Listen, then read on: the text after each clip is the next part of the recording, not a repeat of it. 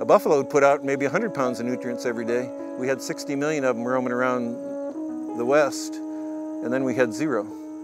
Why did the land start to die? We didn't have all that poop. Dung beetles would follow the herds. There'd be probably 1,000 dung beetles for every plop of buffalo. Dung beetles would bury all that stuff within days. Because they were rolling it into tiny balls, it was drying out so the flies couldn't use it.